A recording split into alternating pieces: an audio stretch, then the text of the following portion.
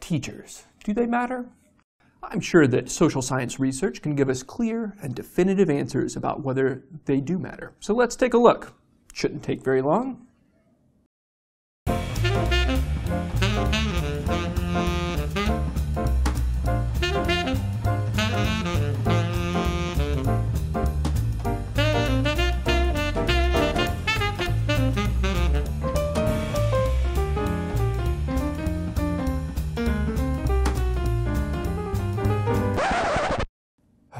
Teachers matter a lot.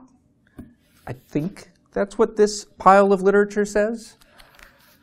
Eric Hanushek, one of these guys, goes so far as to say that teachers can make $1 million difference over the course of a student's lifetime in terms of their earnings. $1 million. It's no wonder that measuring value added has become such a hot topic in education ed reform. It's also no wonder that U.S. teachers feel under such pressure these days.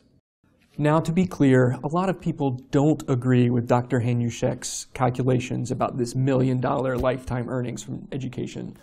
And many people don't agree that value added is the way that we should measure teacher effectiveness. So, let's consider instead a little historical context. The point of this is to give you a clearer understanding of where we are in current public policy by understanding where we've come from. One way to understand the oscillations between how we've treated teachers in the U.S.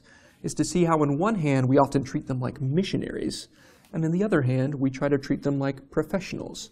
On the missionary side of the coin, you can think of recent reform programs like Teach for America, which, in full disclosure, I was a part of just after college.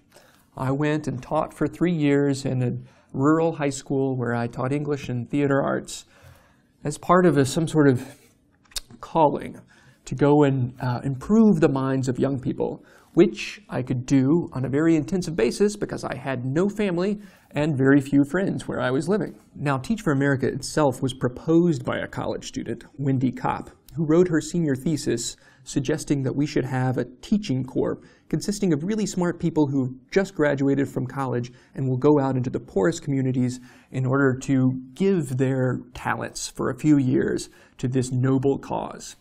We even had a missionary-style mantra. One day, all children will be able to obtain an excellent education. Now, Kopp wasn't the first person to come up with this idea of teaching as a missionary-style calling. In fact, in the 1960s, the Lyndon Johnson administration cooked up this program called the Teacher Corps, which was very similar to Teach for America in many ways. But perhaps the most meaningful missionary education program in the United States was back in the 1830s and 1840s. Catherine Beecher cooked up the idea of a board of national popular education. This board would send a wave of religiously inspired single women out into the rural sticks of the Midwest in order to improve the lot of the rural children there who would otherwise live in ignorance, illiteracy, and atheism. These women were called to act as a new source of moral power, in the words of Beecher. Teacher training wasn't particularly more sophisticated than the kind of training I got in a crash course summer for Teach for America. And women were set up in sex-segregated normal schools, that is, the expression for teacher training academies, in order to get what they needed to go out and do that teaching. Now, Beecher and company changed teaching. Around 1800, almost all teachers in the United States were men. Beecher helped lead a movement that changed the classroom from being nearly all men to being nearly all women.